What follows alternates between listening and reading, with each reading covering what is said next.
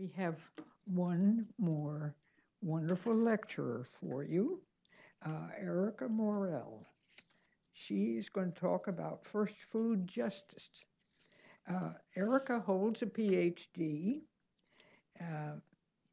in public policy and sociology from the University of Michigan. She's currently a C3 Mellon, and I'll have to get an explanation for that, postdoctoral fellow at Middlebury College, where she teaches and conducts research on food and environmental justice. Her current book project, titled First Food Justice, explores infant feeding inequities in America and efforts to combat them. And we ask Dr. Morell to share some of that with us. Thank you.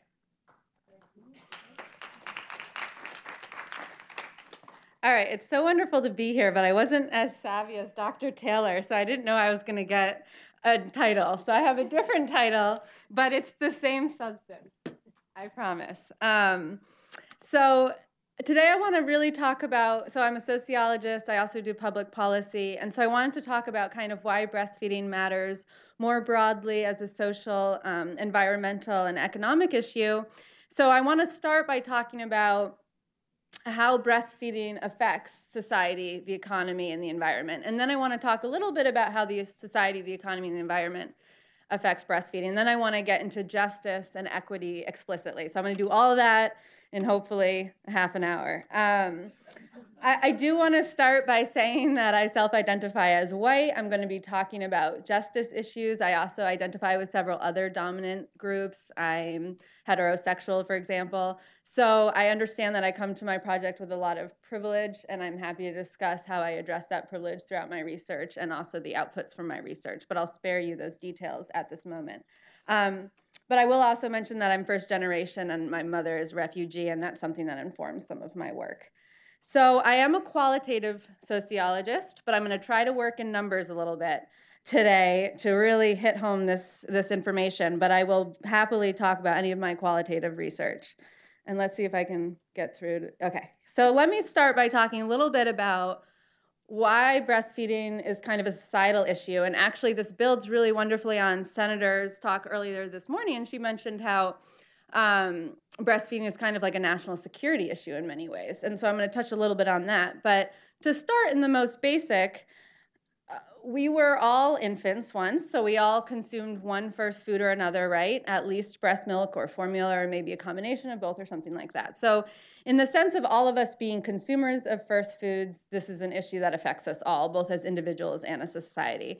And then we know that around 80 to 90% of adults in this country become parents. So this is an issue that affects almost every adult in our country because they become providers of first foods in some form or another, or they are responsible for caregiving in another form. And then also around 4 million babies are born in the US every year. So literally at any moment, there are millions of people in our society that are directly involved in consuming or providing first food. So just in the mere kind of involvement, we can see that much of society has some involvement in issues around breastfeeding and infant feeding in general. I'm going to spare you the details on the health benefits of breastfeeding because I think that has been well covered in the last 2 days.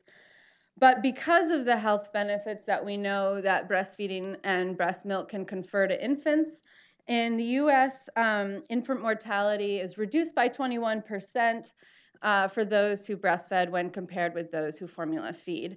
So hopefully I'm going to give you a lot of talking points today about what to take to policymakers about why this is a societal issue. So post-neonatal infant mortality refers to between 28 days and 1 year of life. And we know that it's likely a higher number if we also are able to factor in the first 28 days of life more accurately into our statistics. And I think, like, just from the social perspective here, we can all, I think, say that as individuals, we would have liked to develop the best biophysical qualities possible from birth ourselves. As parents, we want that for our children. And as a society, we kind of value that as a society, reducing infant mortality and infant health. So this is a societal issue just in the sense of general health and well-being. But as was mentioned a little bit this morning, this is also kind of an issue for national legitimacy, our competitiveness on the world stage, and our ability to retain workers. So we have an infant mortality rate in this country that's almost 6 per 1,000 6 deaths, per 1,000 live births. And we know that some of that is connected to breastfeeding. So as I mentioned, the 21% reduction in deaths for babies who are breastfed. There are 56 countries, that means, in the world where your baby is more likely to survive infancy than here in the United States. And that really affects us when we try to argue that we have these advanced medical technologies and these high standards and values for our infants and our children as they grow up. So that includes almost pretty much every developed country in the world. It also includes, Bosnia and Herzegovina, Chechnya, Taiwan, Monaco, Hungary. So we're really, if we want to claim this legitimacy argument and this high standards argument, we're not looking so great sometimes when we talk about infant mortality. And as I mentioned, this ties into our ability to keep workers, right, as was mentioned this morning, and also to attract potential workers to our workforce. So that's going to take us into kind of the economic aspects of breastfeeding. So as I just suggested, breastfeeding can impact our workforce in terms of who we attract to our country to work and also retaining our own workers.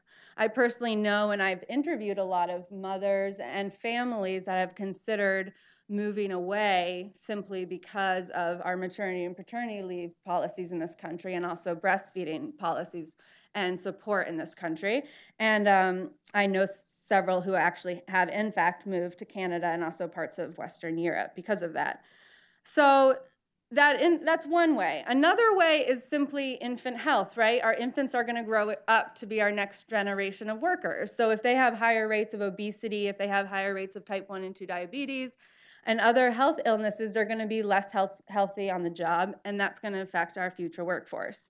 We also know that breastfeeding has benefits for the mother, both immediately post-delivery. It can help with recovering from childbirth, and it can also affect her health for several years to come in terms of also obesity and cancers later in life. So for her health on the job, it's also an important issue for us all. Mothers will return to work healthier and more quickly if she breastfeeds. But also, the healthier the infant and the healthier the mother, the less likely days of work will be missed, right? So somebody has to care for that sick child if they're not as well as a breastfed baby, and the mother herself may not be able to return to work if she's having problems that breastfeeding may have helped. So there was one study somewhat recently that compared 1,000 breastfed babies and 1,000 never breastfed babies in the first 3 months of life, and compared the hospital visits just for 3 common diseases.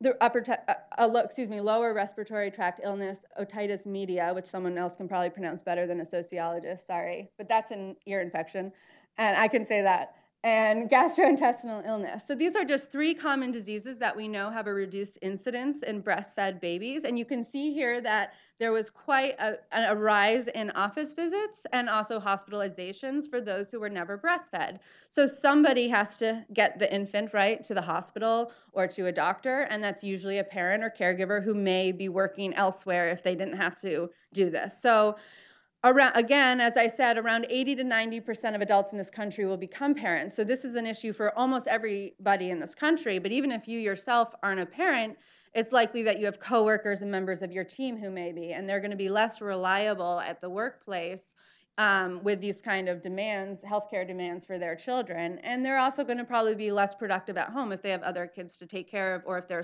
supporting a spouse or other family members in the workplace. But moving beyond the workplace, I'd also like to touch on healthcare a little bit. We have some studies that also suggest that the costs of caring for sick infants because of not breastfeeding are significantly higher in this country than they would be if we met some of our targets. So if 90% of U.S. families breastfed, the recommended 6 months exclusive breastfeeding of 6 months, and then complementary feeding there forward, we would approximately save $13 billion annually as a society and reduce direct and indirect healthcare costs. And this is just for infants. So this is the cost of caring for the sick infant and just in the first year of life. This is not factoring in the potential of childhood obesity later in life. This isn't factoring in potential healthcare costs associated with the mother. So this is just in the infant health alone. So that's a substantial savings. The study was published in 2010 in Pediatrics, the journal Pediatrics, but it's based on $2,007. And that number is still quite high for 80%. So if we could meet the target for 80% exclusively breastfeeding for the 6 months of life, the cost savings would be approximately $10.5 billion annually to society. So that's something we would all as a society in our shared healthcare system save if breastfeeding rates increased. And I think it's been mentioned several times at this conference that we're already initiating about at a rate of 80%. So this isn't about convincing individual mothers to try to breastfeed. And we know that most mothers can and want and have the physical ability to breastfeed, as do their kids. There's always exceptions, but we know that most can. So this is really, in many cases, just a duration issue, which I'm going to argue later is also constructed by the society and the environment we live in. Because of time, I'm going to skip over this, but this is another 3 common diseases. You can see just for each disease kind of the cost breakdown. Just want to show you. So this means, and I'll make the slides available later if they're not already, this is the increased likelihood if they're not breastfed. So you're 3 times as likely to get the stomach flu if you're not breastfed. And so that's the societal cost. NEC is necrotizing enterocolitis, which is a disease that affects the lower bowels. I think I have that right. And it's especially in low birth weight infants or just the bowels. Especially affects low birth weight infants, and it's much higher incidence in non-breastfed babies. So these are just some of the statistics just to give you a better sense kind of per case of illness. And there's also infant mortality associated with this. So if 90% of U.S. families met the markers for breastfeeding, the recommended markers for breastfeeding, not only would it save $13 billion annually, it would save 1,000 to 2,000 infant lives annually. Okay, so I also, in terms of the economy, wanted to briefly mention WIC, which builds on the conversation earlier. So we know formula costs a lot of money out of pocket for families. It costs, there's a variety of estimates, some estimates around $900 a month for an exclusively formula-fed baby. Some say that's a little too high. But a mom needs to eat around 300 to 500 calories more per day, whereas formula costs about an ounce is $1 per day, and most babies eat around 24 ounces per day, so that's $24 a day. So it's substantially higher than a mother who may have a piece of toast with peanut butter. It comes around to 80 cents and falls within that caloric range, right? So it's going to be a lot more to feed formula, and some babies eat as much as 32 ounces a day, which would be $32 a day. But in terms of society's cost, WIC is a fully federally funded program that provides formula to families at no cost, usually, and that is reduced significantly because WIC is such a large purchaser of formula, they're able to negotiate the price down. So they don't pay $1 per ounce.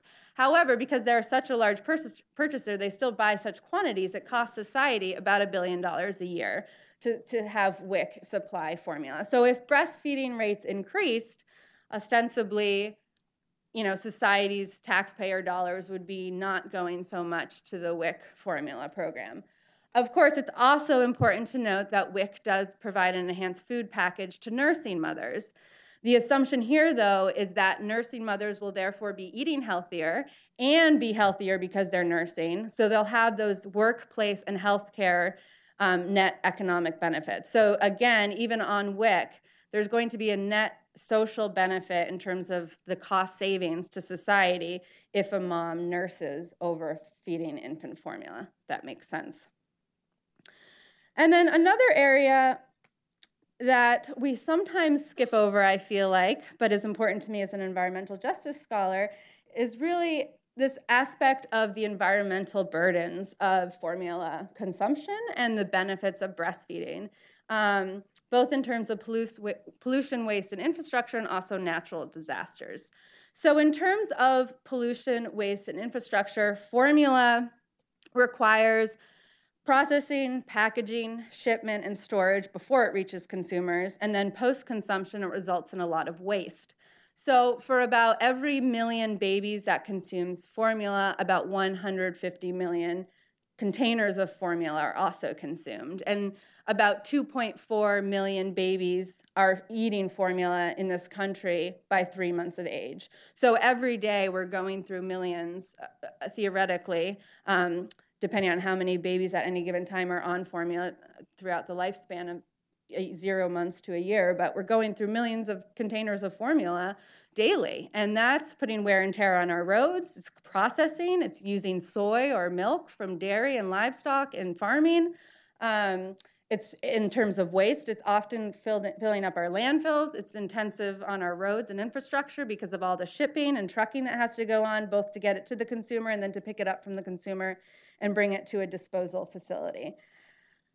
And let's also think a little bit about natural disasters, or really any disaster situation, but especially natural disasters. So for example, when Hurricane Katrina hit, and I teach college students, they don't even remember Hurricane Katrina, but I think most of us still, and they don't remember 9/11, you know, but I think most of us remember that that was a big deal. And most formula-fed babies lost access to their food supply during that because there was such great food shortages there. So there was an issue of hunger and malnutrition when Hurricane Katrina hit. Then formula was actually one of the first shipments that came in of aid and donations to the area. But then there was also the risk of mixing that formula with the potentially contaminated water supply, right? And something I didn't even mention when I was talking about the environmental burdens of formula is the use of bottles and the need to use additional resources to sterilize them, to warm them, and of course to produce them in the first place. And certainly some mothers who express milk will also need bottles, but there's a greater demand for the formula feeding mother or family member or caregiver because they'll need to use it every single time. So that was an issue when Hurricane Katrina hit. Not only the loss of a food supply, then a potentially contaminated food supply, but also all the equipment needed to make sure that food supply continued, and then kind of a cycle of dependency. We also saw this more recently during the Flint water crisis. However, there's the added risk that for potentially months or years, formula had been mixed with a highly lead-contaminated water supply, and now these babies were forced to continue eating formula because their mothers were incapable of relactating for the time period they had stopped at that point. There was also concerns about the safety of her breast milk, which I'll get to in a minute. But I wanted to say one more thing. So you can see up here that in disaster situations, non-breastfed infants are up to 20 times more likely to die than any other group. And that's partly for the hunger issue, the loss of food, and it's more so tied to improper water supplies. And so infants will develop diarrhea and potentially die from that. About 15% of infants die from diarrhea, and that's higher in disaster situations. And this is an international issue in terms of where we send our aid, right? So we often send formula aid overseas, and then we're sending it to areas that probably in many situations lack proper water supplies. And then we create illnesses in these refugee camps and things like that now is an added demand on our global healthcare systems, right? So we're creating this cycle. And for the refugees and immigrants who end up coming to the United States, they often want to continue using formula after being exposed to it in a refugee camp. They either think it's better because they were encouraged to use it, or they're now forced to use it because they weren't counseled on how to keep their supply up during the disaster and now have lost their milk supply, and so they use formula when they come here. So I currently live in Burlington, Vermont, which may surprise you. We have a very large refugee population. We're a refugee resettlement community. And we noticed marked differences between the Nepalese refugees, who didn't have as much formula in their camps. They tend to breastfeed a lot higher rates than Somalis who did have formula exposure. And both groups are going to WIC. So one group is going to WIC, not just for food for the older people in their family, but also for formula, whereas the one who wasn't exposed to formula in the refugee camp tends to not request that as much. Okay, so what's really especially interesting now is not to only talk about kind of these three areas that breastfeeding can potentially affect, but how we all affect breastfeeding, right? Because that's where there's a potential for real interventions. I mean, we want to help with individual issues that constrain and enable breastfeeding success as much as we can, but as a society, we, of course, have a little bit more control potentially over the social kind of construction of breastfeeding and formula feeding in this country. So I'm going to talk a little bit about these kind of broader societal influencers, and of course there's many. But I will start with public opinion. This statistic is dated. So this statistic is from a study in 2001 that said about 60% of the American public didn't believe a woman should have the right to breastfeed in public. And that's in part why we have all these wonderful laws coming up to protect a woman's right. I mean, as someone said earlier, it's sad that we need those laws, but there was a recognition that this was a problem, and there have been efforts to address it. So my hope and guess is the statistics gone down a little since that study, but we still read consistent reports of women being asked to leave, malls, public places of worship, any public space, really, buses, grocery stores, restaurants, and all those things. And it's not necessarily even the mother hearing that herself.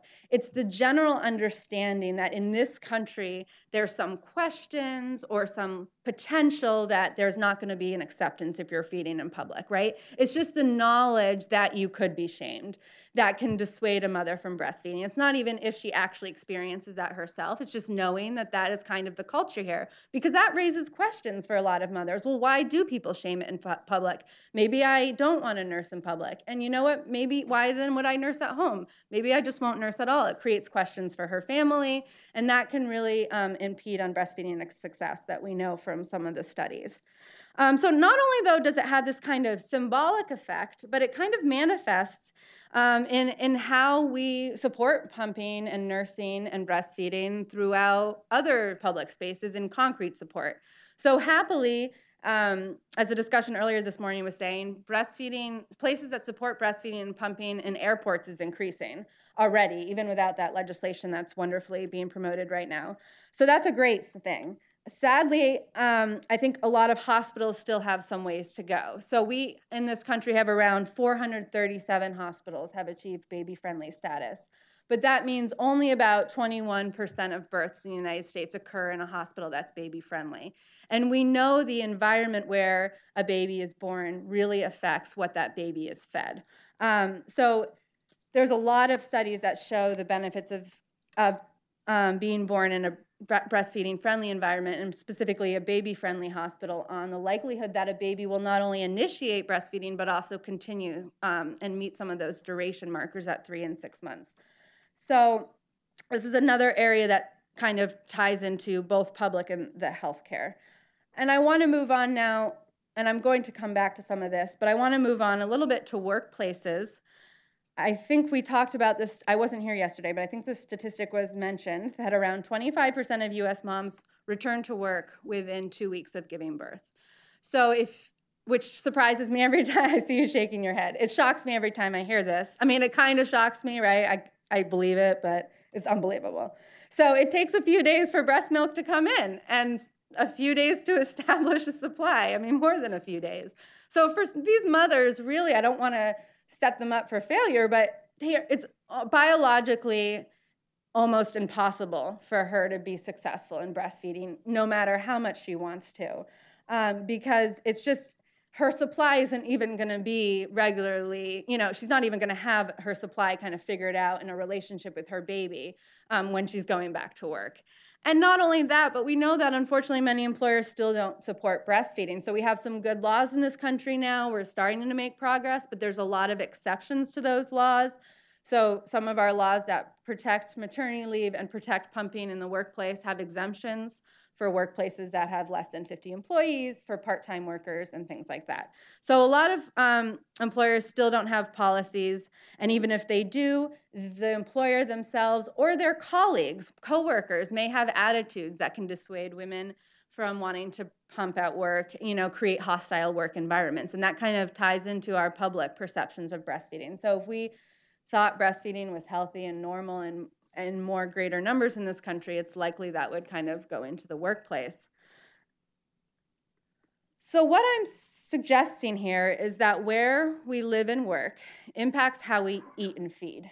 Okay, so we know this from the research on older adults and children, food deserts, many of you are probably familiar with. So this idea that we had this rise in obesity, and some people wanted to blame that on individual behaviors alone and say, oh, poor choices of what to eat, or that person's not exercising. But the food desert concept helped bring to life the fact that some people don't have access to healthier food, right? If you don't even have a grocery store that has healthy food, how are you supposed to make healthy choices? If you don't have safe places to exercise or have recreation, where are these kids going to run around? So this idea of food deserts, these areas that constrain and enable whether you make decisions that will affect your overall health, is true not only for older adults, but we're learning more and more that it's true for infants as well. And so first food deserts is meant to capture this reality. And these deserts connote areas that have disproportionate opportunities, risks, resources, and community sentiments, which contribute to low breastfeeding rates. So places with low breastfeeding rates, such as Birmingham, Alabama, Jackson, Mississippi, and New Orleans, Louisiana, also have the same first food desert characteristics. They have no baby-friendly hospital within a 35-minute commute, 50% or more of employers have no breastfeeding policy or places to nurse and express milk. 30% of child care facilities are untrained to handle express milk. So even if the mother wanted to use her expressed milk and she returns to work, if her only child care option is a facility that doesn't handle it, she's required to use formula. 50% of the public feel uncomfortable when seeing feeling uncomfortable when seeing a woman breastfeed. And there's a consistent lack of culturally relevant healthcare support, peer support, and public spaces to support breastfeeding. So as a sociologist, I wouldn't say it's a mere coincidence that low breastfeeding rates and these characteristics happen to occur in the same areas. I would say there's probably not just a correlation here, but a causation, and the research is starting to emerge that confirms that. And I'm going to talk a little bit about this more when I talk about justice in just a minute. But I finally just wanted to talk a little bit about how our environment shapes breast milk quality and access. So I mentioned a little bit earlier when I talked about Flint, this idea of lead contamination and questions about breast milk quality. So we know that pollution builds up in maternal bodies prior to becoming pregnant. Then when they become pregnant and then post-delivery, those toxins bioaccumulate in breast milk and get passed on to the infant through the breast milk. So we have found, studies are now showing that toxins, including BPA or bisphenol A, which is that plastic component that so many people now advertise are not in their plastics because it's so dangerous. We have studies confirming that in most maternal breast milk. Perfluorinated chemicals, PFCs, which are used in floor cleaners and nonstick pans, chloroform, which is a refrigerant, benzene, which is in cigarette smoke and gasoline, and several heavy metals such as cadmium, lead, and mercury. These all accumulate in breast milk. But currently, fortunately, studies suggest that in most humans, the benefits of breastfeeding outweigh the negatives of this bioaccumulation because still it's small enough amounts that it's much healthier to breastfeed than any negatives from this contamination. But it's certainly a concern to think about going forward as we continue to pollute our environment. And then I'm going to talk about this a little more in terms of justice. So let me move into this last part of my talk, which is why breastfeeding is not only a social, economic, and environmental issue in the society, economy, and environment impact breastfeeding, but why this is an issue about justice. And I unfortunately missed a talk on equity yesterday, but hopefully some of this was mentioned. But by justice, I refer to the notion that opportunities, obstacles, burdens, and risks of something are shared equally, regardless of someone's race or socioeconomic status, education, or a variety of other identifiers. So injustice and when those burdens aren't shared equally. And currently in this country, we have a lot of injustice when it comes to breastfeeding. So I'm going to talk about this today a little bit in terms of Black and white racial groups specifically. I'm happy to discuss it in terms of class, or I also do a lot of work with American Indian populations, but mostly on the Navajo Nation. So I don't want to generalize to all groups. But so I'll start with differences between white and Black racial groups, and then we can always talk about other things in the Q&A, but just for the interest of time. So we know that Black breastfeeding initiation and duration are still several percentage points behind whites, including around 16 to 17 percentage points, depending on the time of breastfeeding, whether it's initiation or duration. In part because of this, Black babies are 2.2 times as likely to die in the United States in their first year of life than their white counterparts. And I say in part because of this, because we know that they're 3.5 times as likely to die of low birth weight, which we have a lot of studies that really closely link that to breastfeeding or access to breast milk, I should say. So these rates are staggering. I think the national average for white groups, infant mortality is 5.1 deaths per 1,000 live births. For Black babies, it's going to be over 11 deaths per 1,000 live births. And in some communities, I did some work in Detroit, for example. I've done some work in the projects in Richmond, Virginia.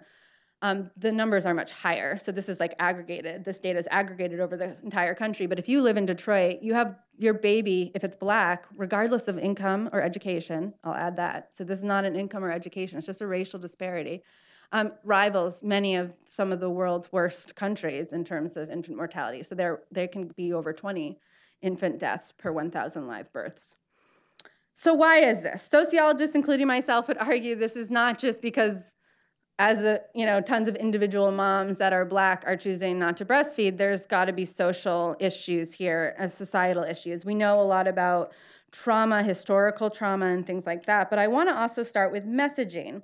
So there's a lot of messaging which disproportionately negatively discusses breastfeeding with regards to the Black community, including overemphasizing issues such as the pain of breastfeeding and the potential for an inadequate milk supply. I love Kimberly Seals-Allers, who some of you are probably familiar with her work, says, lactation is the only bodily function we ever question. I mean, why do we don't question if our heart is going to beat tomorrow. We don't question if our sperm's going to ejaculate from our penis, but we can't be sure that our breast milk's going to come in, right? And there's that messaging that's coming, and it's hitting one group more than others.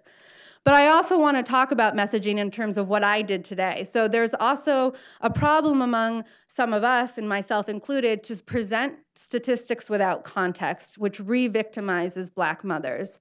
So by saying they're 16 percentage points behind white groups makes them sound inadequate, incapable, or some problem with them, right? If we give context, which I'd like to do in just a minute, we see that actually those rates are extraordinary because Black groups face a lot greater challenges than white groups, and yet they're still achieving these amazing numbers. So there's kind of a messaging problem. We could also talk to Black women about, in the 50s, the rates were this, and it's increased so much, and you can do it, instead of, well, among Black communities, it's really far behind, so I hope you can do it and help keep those numbers up because we really need to close the gap. There's a messaging issue here that I think we can all try to work on.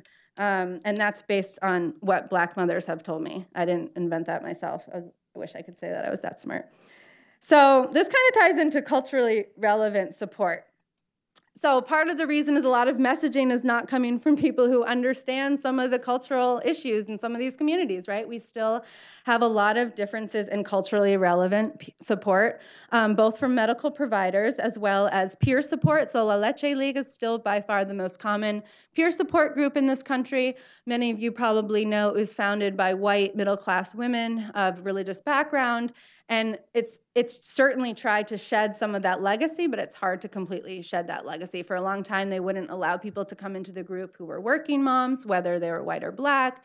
And there's just some general stigma about the La Leche League and in some people's head about being kind of this white and elite group. And so some mothers are hesitant to go to them for peer support.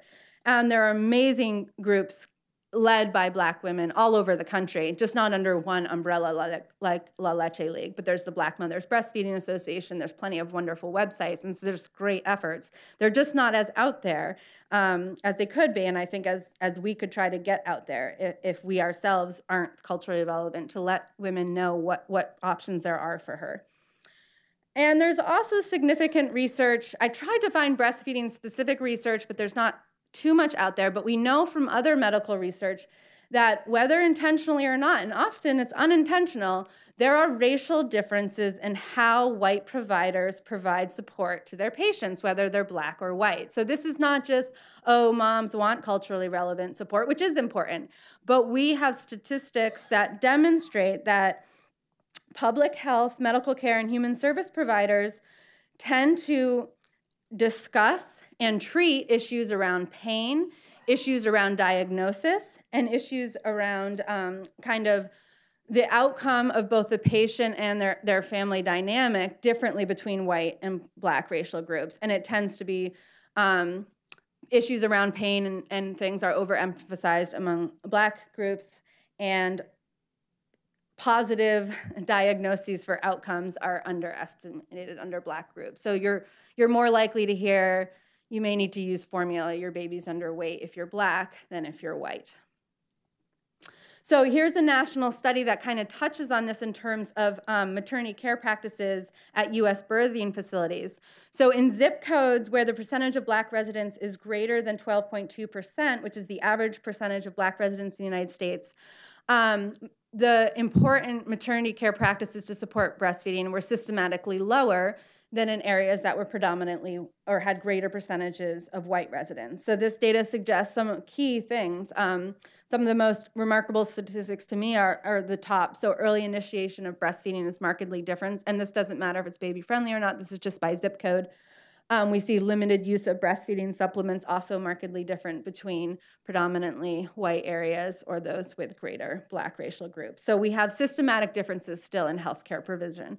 And the reason I mention this specifically, partly because this is a physicians association, but also because there was a study, and there's actually a couple different studies, but one that I looked at in the Journal on Human Lactation, there's actually about 5 or 6, and I'm happy to provide all those references, that suggests that for baby-friendly hospitals, the disparity in breastfeeding initiation and duration at 6 months, the racial disparity between Black and white racial groups is almost completely gone just from having greater care in the hospital. So there was a study done in the inner city hospital in Boston that looked at data of all infants born, regardless of how they came in.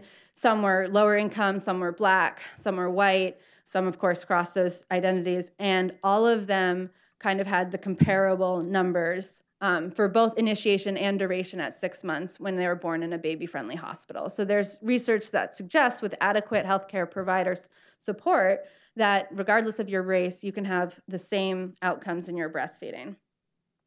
And then I want to go back to the first food deserts. So the areas that I mentioned, Birmingham, Jackson, and New Orleans, all are predominantly Black and all have low breastfeeding rates and all are first food deserts. So when I say where you live and work impacts how you eat and feed, that's particularly true if you're Black. And so those things certainly need to be addressed when we're talking about Black and white racial groups. We also know that many Black women, on average, return to work sooner than white women, and they, on average, have less breastfeeding support at their workplaces. And part of that is because, on average, they tend to work maybe more jobs that are putting together hours, so they don't have full-time at one employer, so they don't qualify for certain healthcare provisions, or because they work in places that have 50 or less employees, so they're exempt from those provisions that protect workplaces.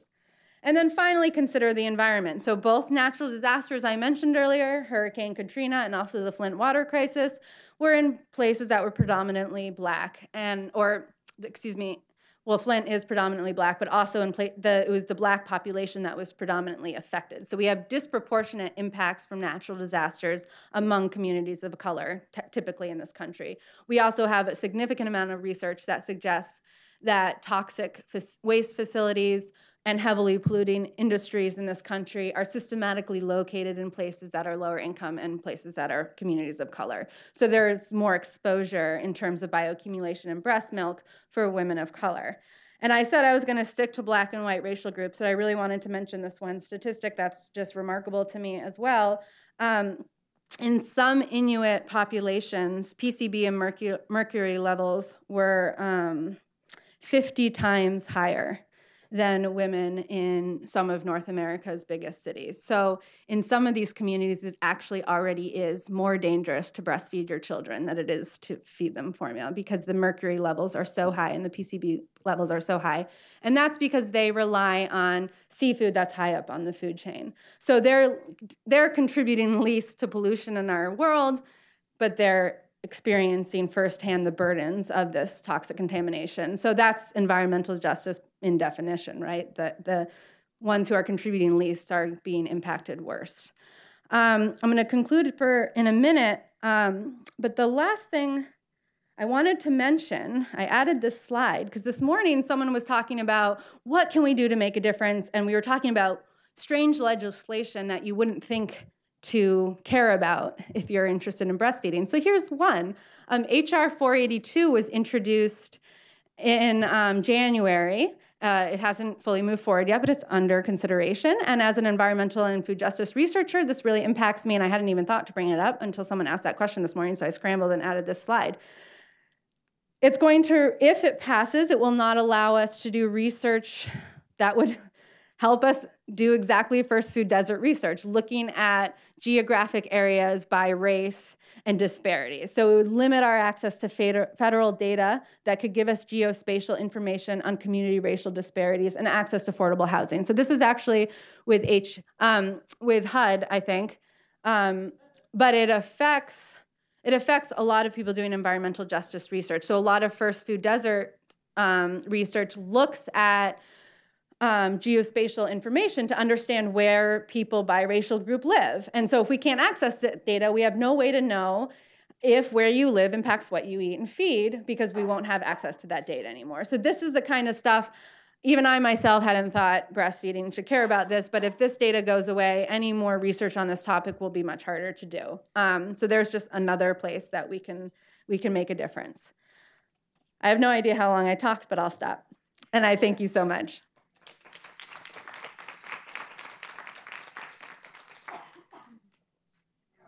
You've given us a wonderful talk. I think we probably have a few people dying to ask you questions. Hopefully I have answers. In spite of the time, we'll take Okay. Hi, I'm Jennifer Canvasser with the Necrotized and Intercolitis Society. My question has to do with the WHO code marketing of breast milk substitutes. So given what we know about first food deserts and food deserts, what effort is being done in the U.S., whether it's legislation or through other efforts, to implement the WHO code marketing of breast milk substitutes? That way, in first food deserts, perhaps we can begin to make some progress. Mm-hmm. I'm not an expert, but I will say that from my understanding, the U.S. has refused to sign on to the WHO code. So the efforts are disparate depending on where you are. The major one would be baby-friendly hospitals not promoting that, and that would probably be the largest. Because a lot of the grassroots kind of efforts that are phenomenal, they don't have control over these kind of systemic problems. So where they try to intervene in first food deserts are like peer support groups and encouraging women in other ways, but they don't have access to the hospital, which is the major place for formula marketing. Hi, my name is Jennifer Pratt-Miles. I'm a senior mediator with the Meridian Institute, and that's an organization that works with groups to design and facilitate and implement collaborative processes. And my question is, do you know who the co-sponsors are on HR 482? I can get it for you because it's on my laptop, because I was cut and pasting it, but I don't know. But I promise I will get it to you as soon as my talk's over, if that works. Thanks. Yeah. Hi, my name is Beth Saley. I'm a practicing pediatrician in the first food desert, Birmingham, Alabama. And I just have a comment, and thank you for your presentation. I think sometimes we look at these large overarching issues and it seems so overwhelming. So I wanted to just talk a little bit about some of the things that we've done to overcome some of those barriers. My practice, Dr. Cooper, my OB partners, had to leave a little bit early, but our practice is in the inner city, predominantly African-American area, low income as well. So a lot of the target populations. And so, you just have to start somewhere. And one of the first things that we targeted was just having a support group in the community. All the support groups in our community were what they call over the mountain, which is the predominantly, upper income areas of the city. So we went to a local, predominantly African American church and partnered with them to plant a support group there that meets once a week. Then we recruited our mothers that were from minority groups that had successfully breastfed to come be, part of the peer-to-peer support group in that area. And I think sometimes the most important thing we do is just help a mother from that group be successful. She goes back out into the community, and suddenly all the people around her have a role model of somebody that looks like them who's successful. And that is probably the most important thing we can do. So I think that's wonderful. If I could just add on that, I know the Kellogg Foundation is supporting this conference, and they actually just funded the 3CFI initiative, the First Food Friendly Community Initiative, that's piloted, I think, in Philadelphia and in Detroit. And I did some research in Detroit. That's how I became familiar with this topic in general several years ago. So they just concluded their pilot, and what they did was recruited women from the community, paid them. It's important that there's actual payment, that their expertise as women with lived knowledge because of their race and place-based experiences are compensated just as those of us who have credentialed knowledge, formally credentialed knowledge, are compensated. So they paid those women, did a 2-week or 3-week training, I think, for leading something like that, and had great outcomes, both for the people who attended the groups, but for the women who led them, who felt really empowered by that and felt like they could make difference for a long time just with a 2 to 3 week course. And I would also say for communities that don't have the on-the-ground support available, there's so many great social media groups now that can really support women. Black women do breastfeed. I've had a lot of interviewees who express that that's a really important community of support for them if they don't have one in their immediate community. They can go on, and they have limited time or resources. They go online, post a question, they have 1,000 responses, in an hour, and they're just kind of mining their community for knowledge, rebuilding their networks in a lot of different ways. So those can also be supported. Yeah. I promise mine will be a quick comment. I'm Bolaji Famulide. I'm a neonatologist in Jackson, Mississippi, another great. first food desert. And I'm just thinking we focus a lot on disparity and focus on racial disparity, which exists, which is real, which we see.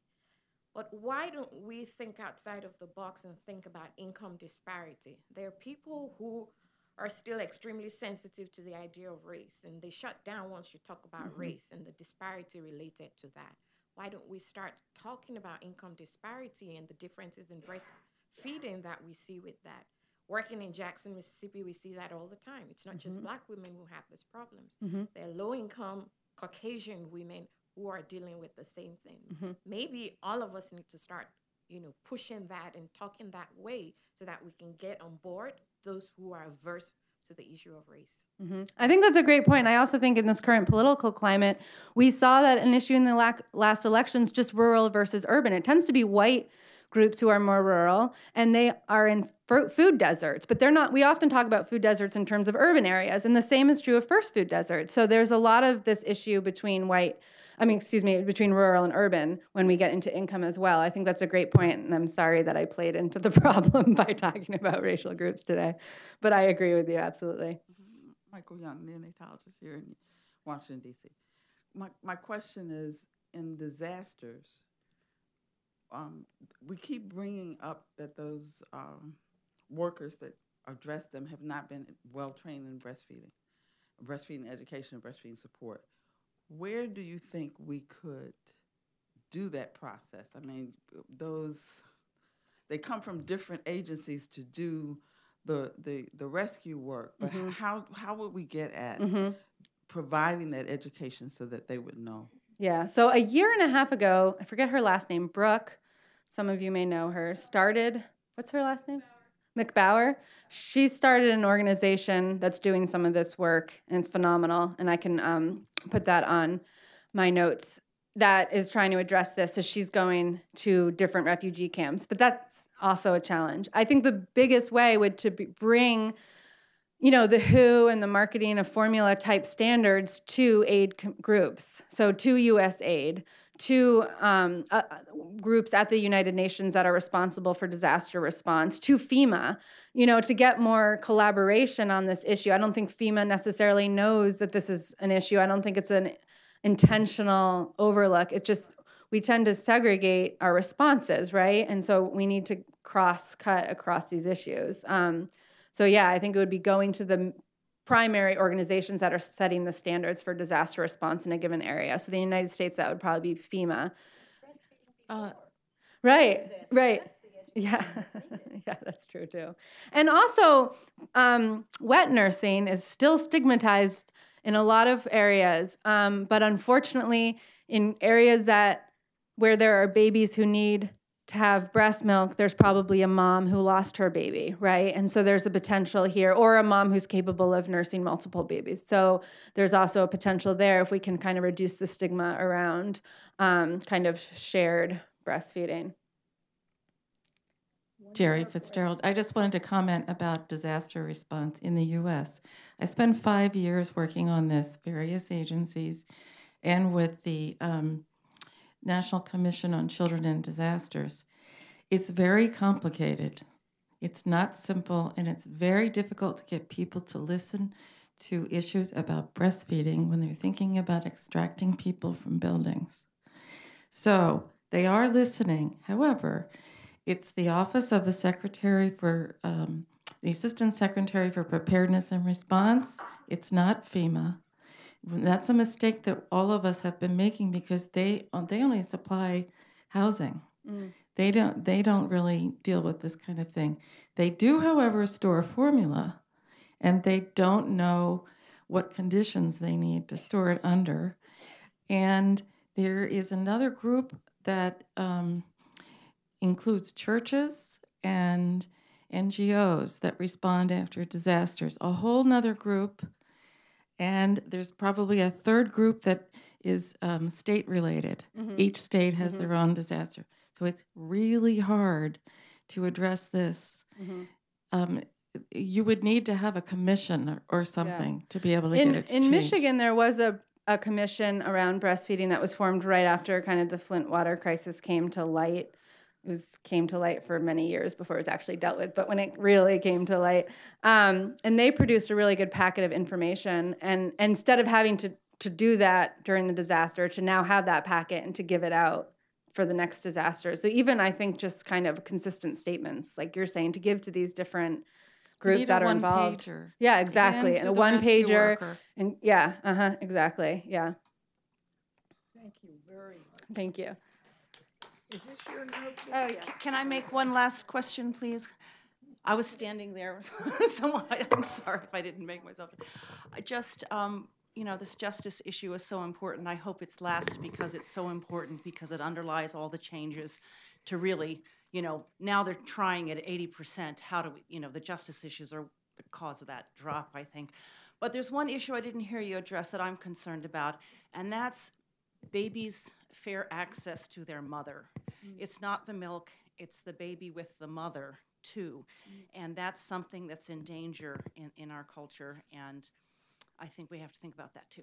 Yeah, so I'd like to hear your thoughts on that. Are you speaking in terms of maternity leave from work, or remaining at the hospital, or I'm talking, being taken away by services, or what are you Part of thinking it's maternity leave, but part of it is the idea that as long as your baby's getting the breast milk pumped from a bottle, that and not having, with the mother. And there's health reasons for that, but I think there are other psychological reasons we've touched on, for that too. And so kind of a desert of mothering as opposed to as well as a desert of mother's milk. Yeah, and I think that's tied to the workplace, really. I think that we should have a mandatory 3 months of maternity leave in this country. I mean, that's the minimum to establish like a really good breastfeeding relationship. And mothering relationship and fathering relationship. We have very little support, and I know this was talked about yesterday a little bit, and not every family is heterosexual and male and female and dad and mom, but for those families that are, we've kind of discredited the father's role in both supporting the nursing mother and just being around to bond with the baby in that role too, and that's an injustice as well to men and to families. So yeah, it's unfortunate. That's what we did this fall in the public health service now. It's mandated that you have 12 weeks maternity leave if you're commissioned That's great. That's fantastic. to establish bonding Yeah, my really good friend works for a company that I won't name. That's one of the largest retail companies in the country, and they did a whole thing on trying to get 3 months unpaid. They were willing to take it unpaid. And this current CEO is a woman, and they still weren't able to get it passed. It's just a large barrier. Yeah. Okay. I'll stop.